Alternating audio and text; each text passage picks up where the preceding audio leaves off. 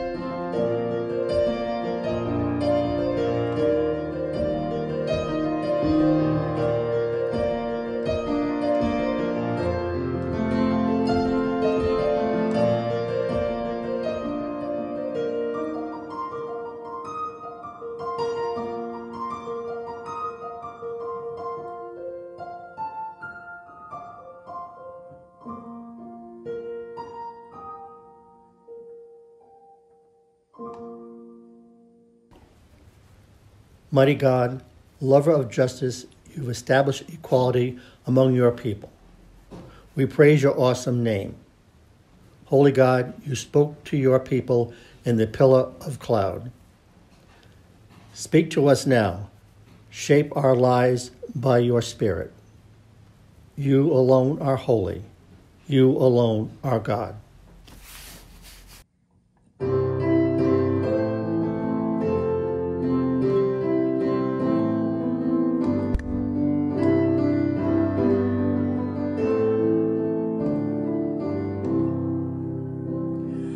Morning has broken like the first morning. Blackbird has spoken like the first bird. Praise for the singing, praise for the morning, praise for them springing fresh from the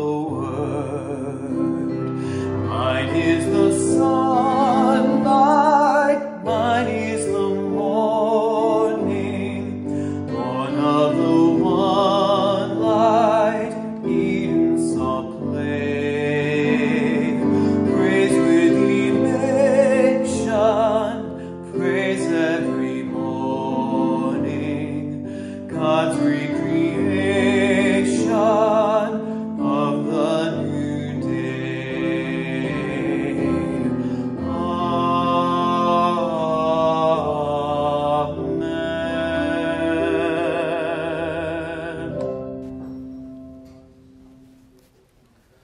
Holy God, in love you created the human race and called Israel to be your people. You summoned Abraham and Sarah to follow you, so through their descendants all the peoples of the earth are blessed. Through prophets you spoke to your word of grace and judgment, and in the fullness of time you came among us, Jesus the Messiah.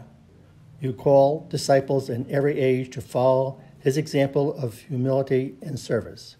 May those who suffer in body, mind, and spirit be filled with your abundant life.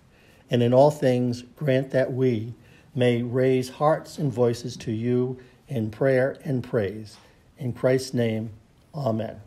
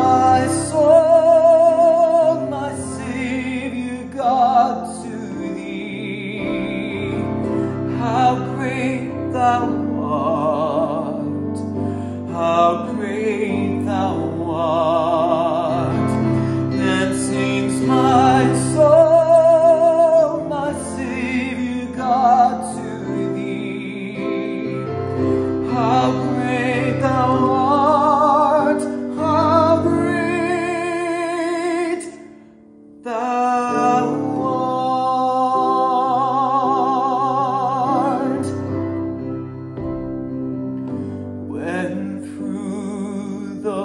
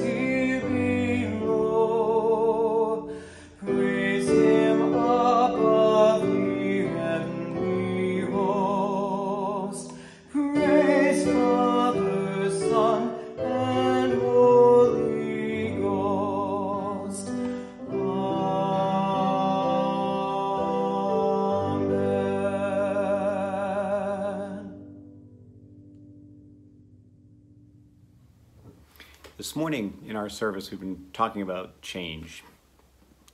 And so recognize that there's been a lot of changes in our lives over the past several months. And many have adapted well, many have not adapted quite so well. And we know that change is hard.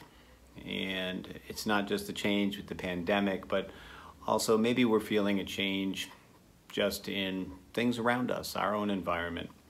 And so I'm going to ask God for guidance and for strength to help us to overcome all the changes and the struggles that we face with those changes and all of the other things that are going on. And also ask that your prayers go out to all of those recovering from hurricanes and wildfires and the many ways in which their lives, the people's lives have changed as a result. And so let us come together before God at this time, joining together in a spirit. And so let us pray. Gracious, most holy God, there have been changes all around us. Days feel sometimes like chaos, but we know, God, that out of chaos comes order, and that order will be restored in our lives, in our communities, and in our world. So we ask and pray, God, for your sustaining love and mercy in these times. Give us the strength, God, that we need to face all of the changes. Give us hearts of compassion to dialogue with those who don't share the same worldview or share the same opinion that we have, especially in these highly charged times. We ask and pray, God, that you be with our families. Ask and pray for healing for those who are struggling with issues of health at this time.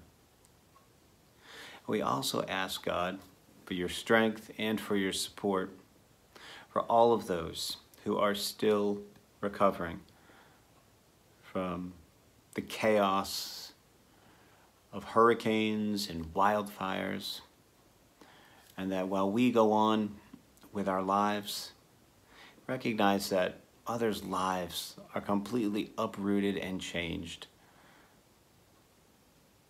May those folks who are going through that incredibly difficult time experience your love and your grace through the community and also through our prayers, reaching out to them. We ask and we pray for all of these things in the name of our Lord, our Savior, Jesus the Christ, who taught his disciples to pray. Our Father, who art in heaven, hallowed be thy name. Thy kingdom come, thy will be done, on earth as it is in heaven. Give us this day our daily bread, and forgive us our debts, as we forgive our debtors. Lead us not into temptation, but deliver us from evil. For thine is the kingdom, and the power, and the glory forever. Amen. Amen. Amen. Amen.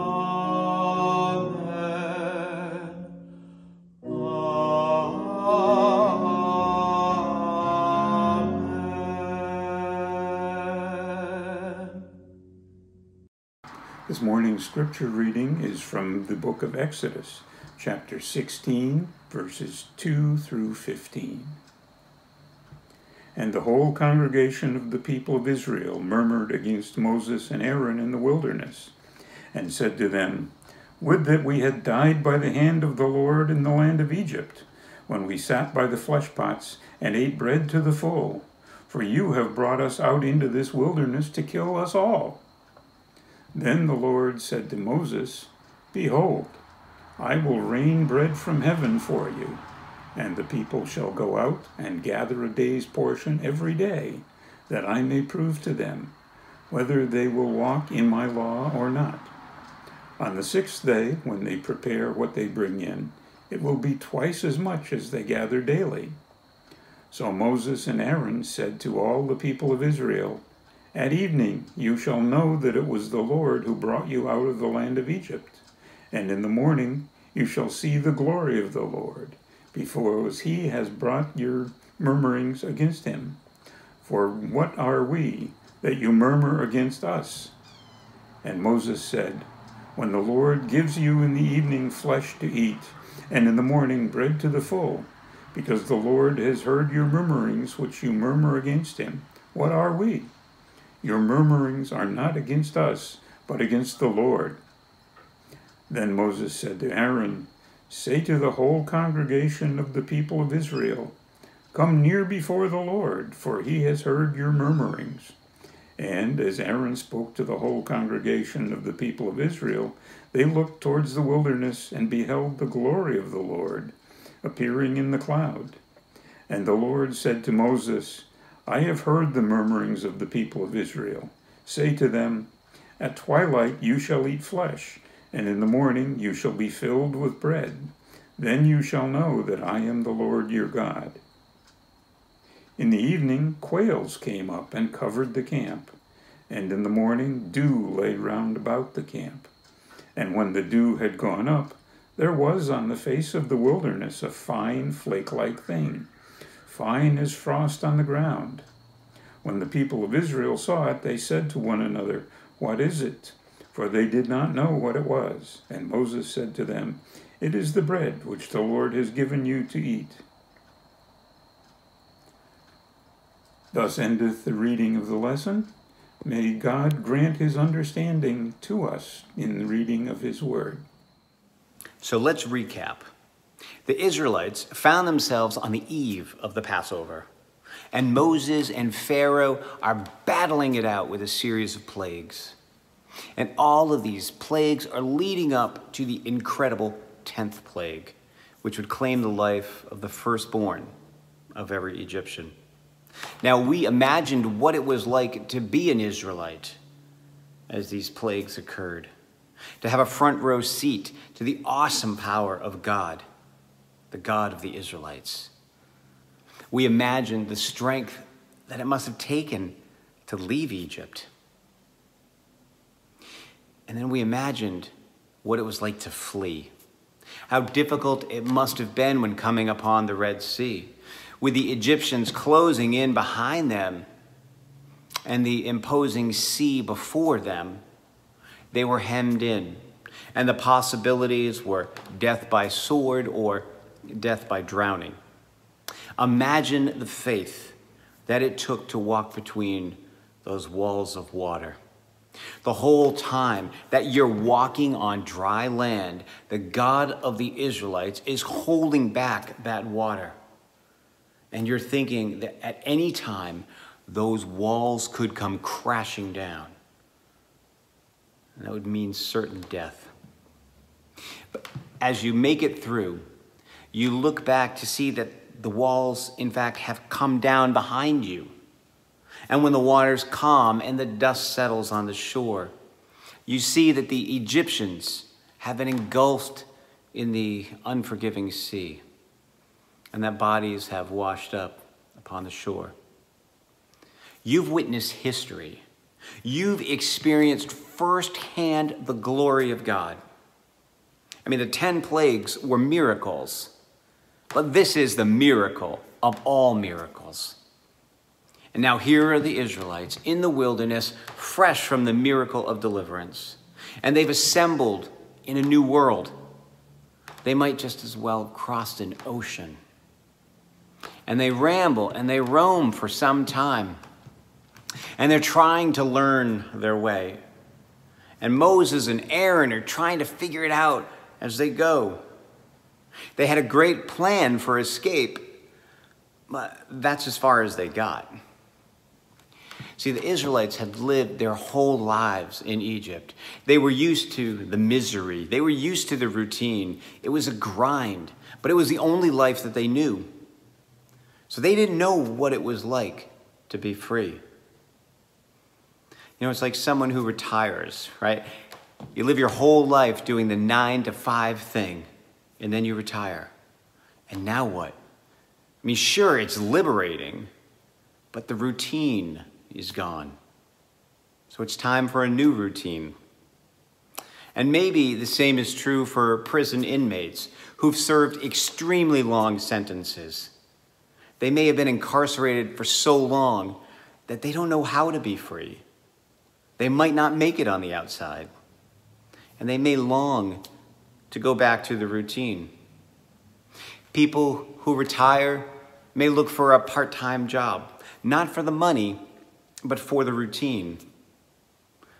And criminals may do a simple crime just so they can go back.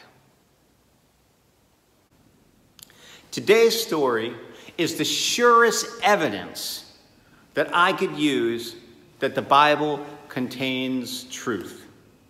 People are people. This story, which is thousands of years old, rings true today. People hate change.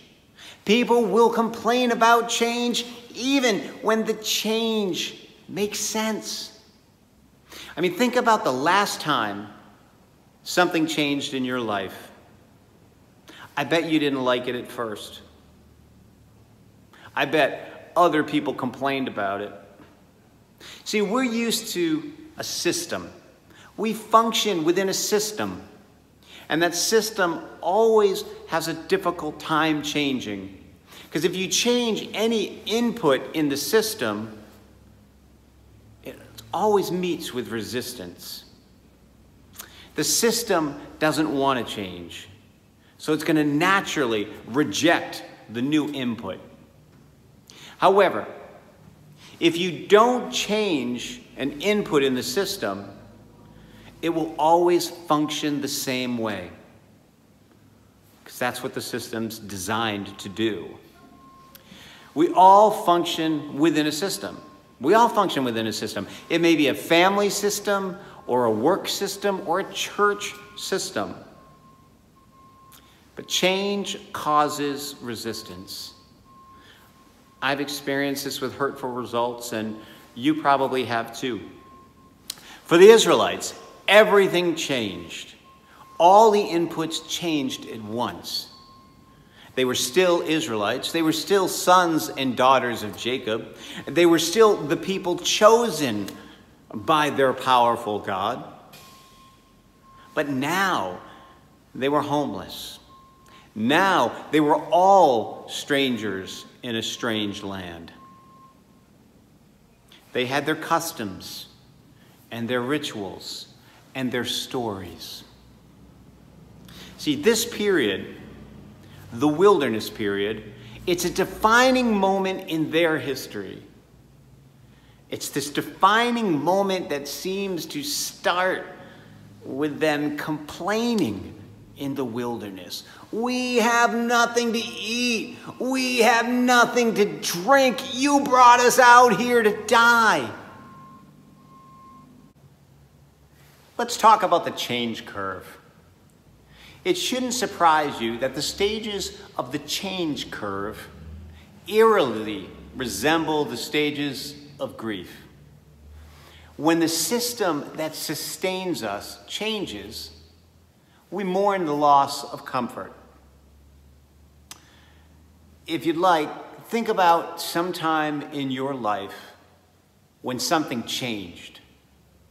And you can see how this applies to your situation.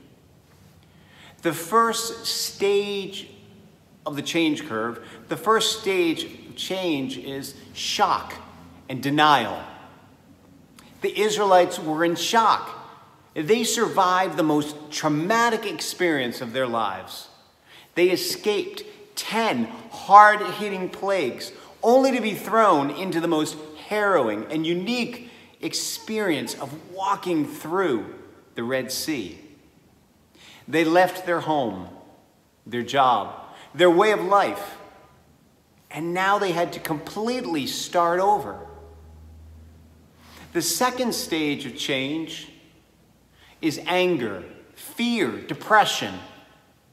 the Israelites move to being angry and fearful about their fate. I mean, listen to their words. You have brought us out here into this wilderness to kill the whole assembly with hunger. They use the word kill. There's anger behind those words. Did they really believe that Moses wanted to kill off the Israelites? No. But they were angry. People say things that are raw and hurtful when they're angry. They were afraid for their future. And people lash out at others when they're afraid. People actively resist or protest against the changes. So if this stage, the stage of anger, fear, and depression, if it isn't handled with care, then this stage could spiral into chaos.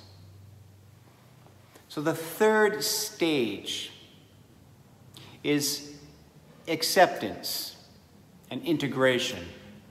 So people begin to focus on what was lost. People begin to let up and accept change.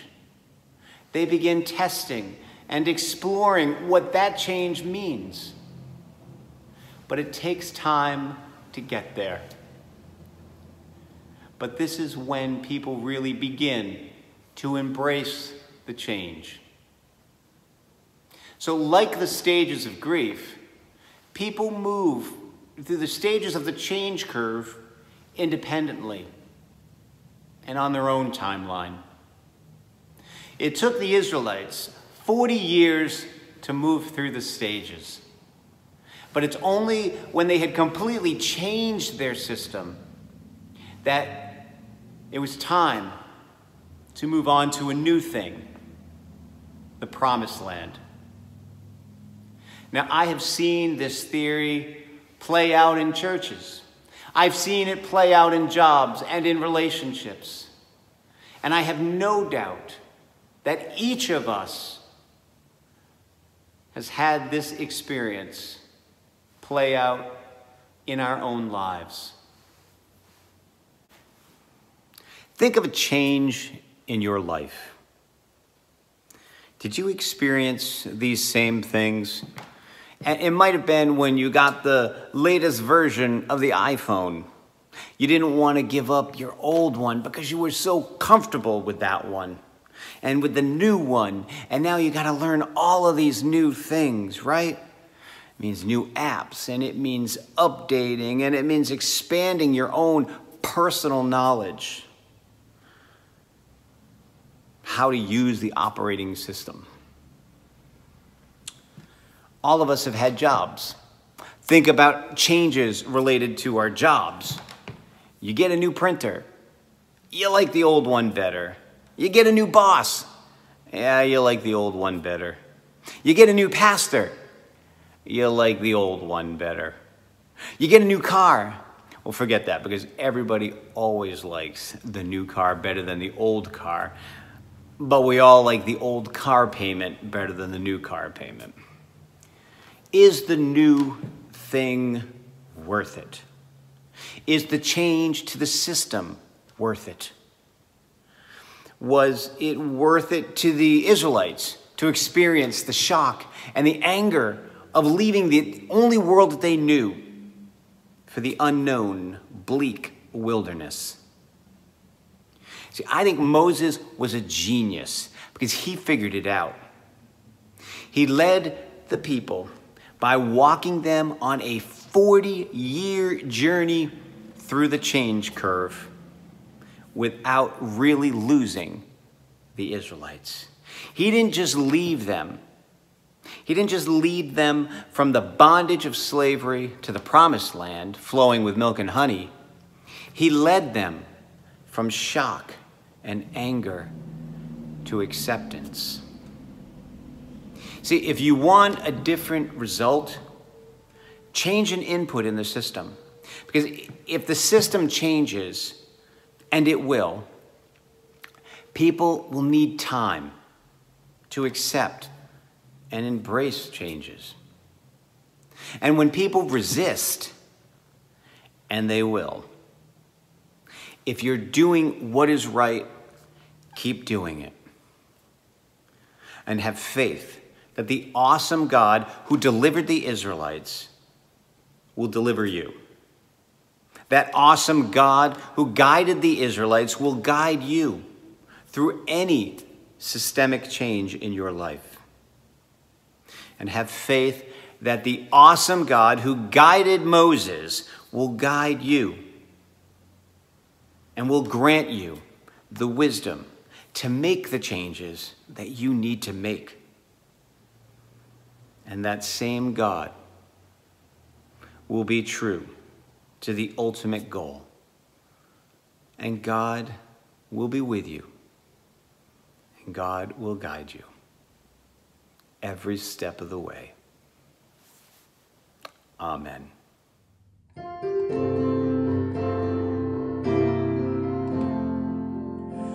can hear my Savior calling. I can hear my Savior calling. I can hear my Savior calling. Take my cross and follow, follow me. Where He leads me, I will follow. Where He leads me, I will follow. Where He leads me, I will follow. I'll go with Him all the way. He will give me grace and glory.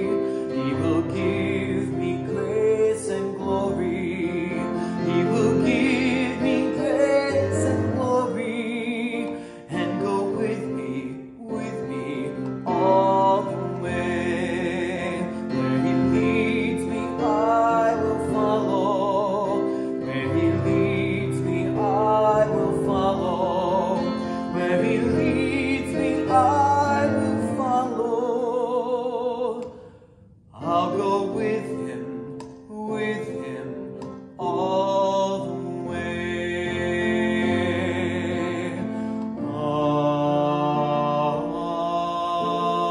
Amen.